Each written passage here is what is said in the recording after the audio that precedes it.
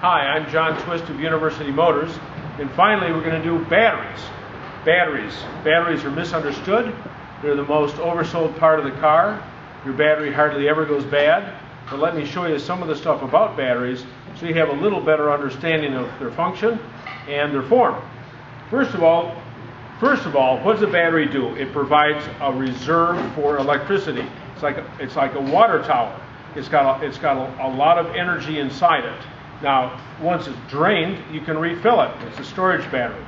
So just because the battery's dead doesn't mean it's bad. It just means that it needs to be refilled. So the battery is used to start the car when you need 150 amp burst to go into the starter motor. It's used around idle or so when the car is not making enough electricity off the generator or alternator to run the lights and the heater motor and so forth. So it provides electricity down around idle to keep the car running, and it acts as a ballast to hold the whole system at around 13 to 14 volts. I know it's called a 12 volt battery, but it's not. It's a 13.2 volt battery. Let's take a look at a couple guts here of the inside of a battery. This is out of an old 6 volt battery with the exposed terminals on the outside. And down inside here are the plates. And we've got the spongy lead, which is located in some little fibrous kind of envelopes. And then we've got the lead plates, which are out here. Those are slid between each other. And sulfuric acid is run on the inside. And when it's fully charged, the fluid on the inside of the battery turns to sulfuric acid. And then when you want to discharge the battery, you connect the posts together and you begin to draw a current, and that sulfuric acid works on the lead plates, releases the electricity that's inside the battery, and finally turns into water, at which point the battery is dead, but not bad. So this is a 6 volt battery with the two different sets of plates in it, so forth. If you come to our technical seminars, you can actually look at this stuff a little more carefully. Here we've got a 12 volt battery, which is more like a Group 24 battery that would be in your car. I took the top of this one off, and you can see that down inside here we've got connections that are made. Originally they're made on the outside on those old 6 volts, but here they're made on the inside.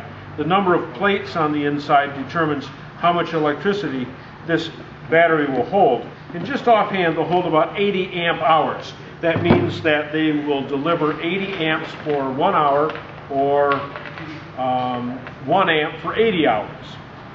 It's an enormous amount of energy. Some of the batteries that we get are maintenance-free batteries. Okay, they got posts on the top, but you can't get inside them. So how do you know if they're any good? You don't know. These guys are just making a bet with you that you're going to own the car for less time than you own the battery. There's no way to service these. There is a certain amount of electrolyte loss every time it's charged, so eventually they run out of water. They last a pretty long time. Maintenance free. All that means is you cannot service it. Doesn't mean it doesn't have to be serviced. It just means you can't service it. Here's another one. Maintenance free. There's no way to get to the post up on top. To get these out of the way. Then we have our side post battery. And there's no point in having a side post battery in an MG, because all they do is go up and hit the side of the battery box and dead short and burn up your car. So no point there. So here's the type of battery that you might have in your car. And look, I've made it look just like the battery in your car because it's all covered with dirt and air on top. Now if we take our voltmeter, Andy's going to get in close here, and we're going to go between the two posts. We can see that we've got around 12 volts or so here on the scale. But if I take my one lead here, and put it in the dirt, looky here. This is just in the dirt on top of the battery. All right, so we're not getting too much current passed through here, but we're getting some current passed through, which means if the top of your battery is filthy dirty, it's going to self-discharge. The secret to battery longevity is to keep them clean. Now Now here we are back after I cleaned off the battery. I wasn't going to take you over to the hose and so forth. So the condition of the battery is controlled by the specific gravity of the electrolyte. And you can either use one of these guys with a little floating ball. Maybe Danny can get in here and we can, oh man, if we can get enough electrolyte in here, I don't know. Let me try another one here. See if we can get enough in here. Get an awful lot of air.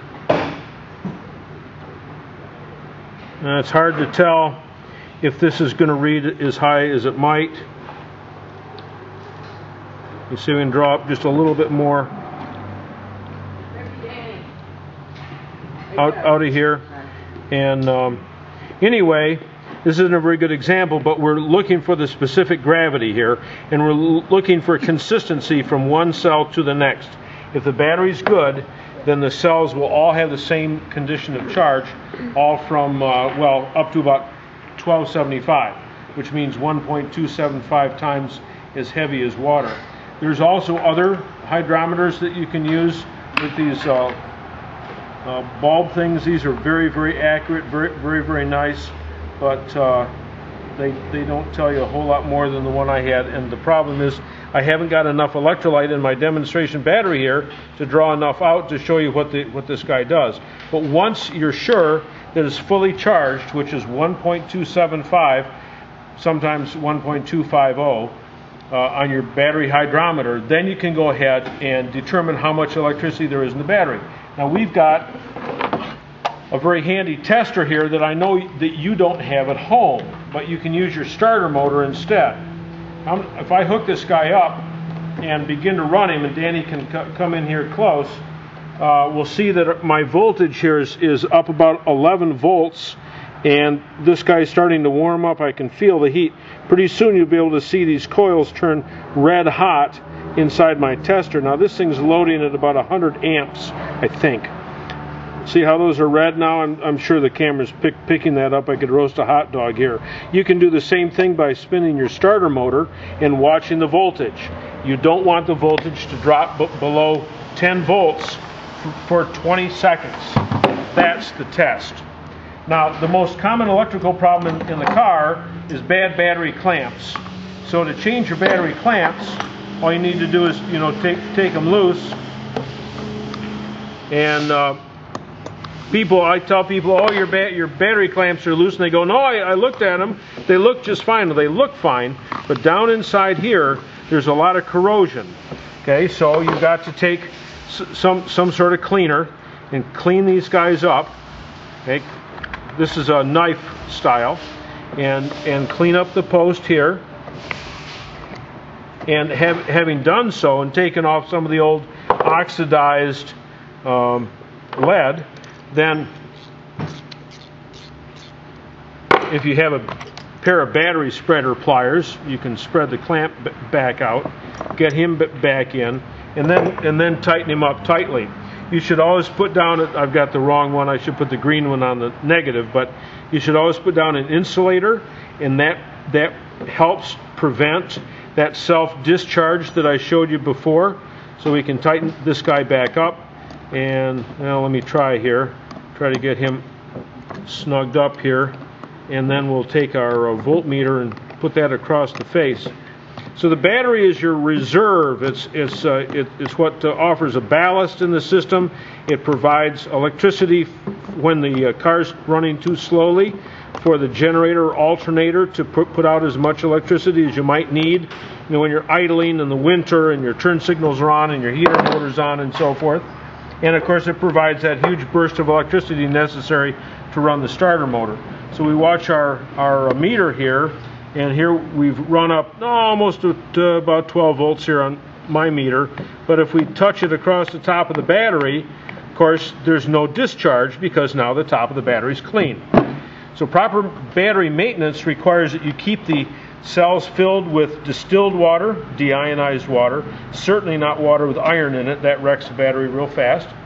The battery is kept at a relatively full rate of charge, which you can do occasionally with a charger, or you can get those chargers that monitor the charge of the battery and give it a burst of voltage whenever necessary. And you got to keep your battery post clean. If you do that, your battery will last for years. Okay? So before you throw your battery away or think it's faulty, check it out. Get it clean, get it filled up, get it charged, check the gravity, and then see if it works. So I hope this has been instructive a little bit. Group 24 batteries for almost all the MGs, the T-types and the 1970 4.5s and newer. That's Group 24. And we use Group 26 in place of twin 6s on all the MGAs and the MGBs up through 74. Thanks a lot. Send us some emails. We'll make videos of whatever you want us to make. Well, almost. And we'll look forward to seeing you guys tomorrow. Thanks.